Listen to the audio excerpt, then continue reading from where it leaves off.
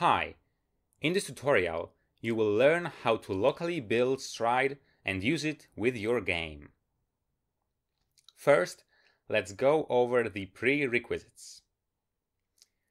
On the Stride GitHub repo, you can find what is required.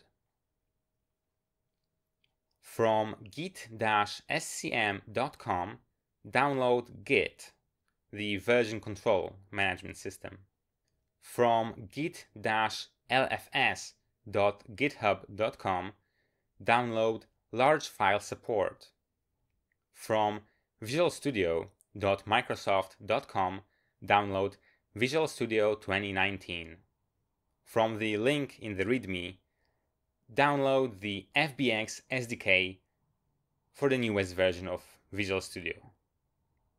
When installing Visual Studio, make sure that the following components are checked: .NET Desktop Development with .NET Framework 4.7.2, Desktop Development with C++, in particular version 142, build tools for x86, x64, as well as C++ and CLI components, Windows 10 SDK, and .NET Core cross-platform development tools. After installing all the prerequisites, you will now want to clone the Stride repo. Open your terminal and put in the git clone and the URL of the repo.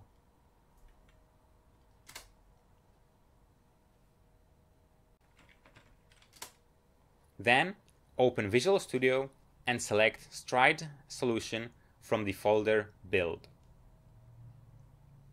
Once the project is loaded, you can build Stride by selecting the Game Studio project and clicking Build. This may take a while. The build may fail the first time, but don't worry. Run it again and it should succeed.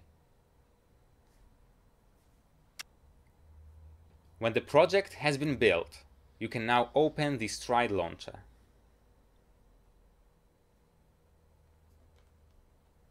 Select the locally built version from the drop-down box.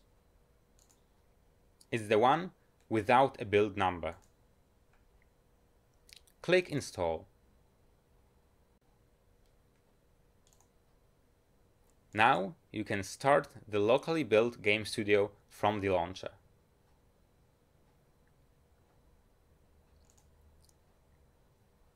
If you already have a project and want to use the locally built packages for debugging purposes, you need to change the referenced version in the csproj file.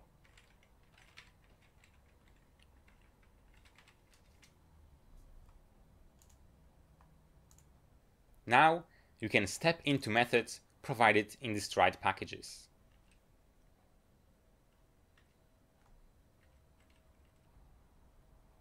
You can also open any source file from the Stride solution in your game solution and set up a breakpoint.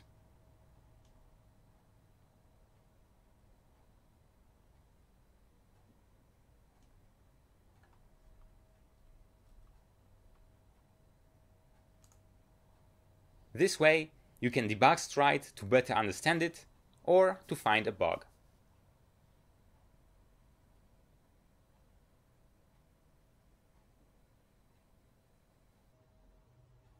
If you have any problems, check out the Stride Discord server and ask the community for help.